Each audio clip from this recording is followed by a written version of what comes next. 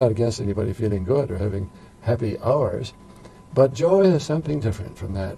Joy is the zest that you get out of using your talents, your understanding, the totality of your being for great aims. The musicians, the men who wrote music, Mozart and Beethoven and the rest of them, they always showed considerable anxiety because they were in the process of loving beauty, of feeling joy when they heard a beautiful combination of notes.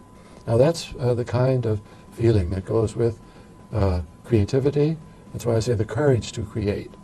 Creation does not come out of simply what you're born with.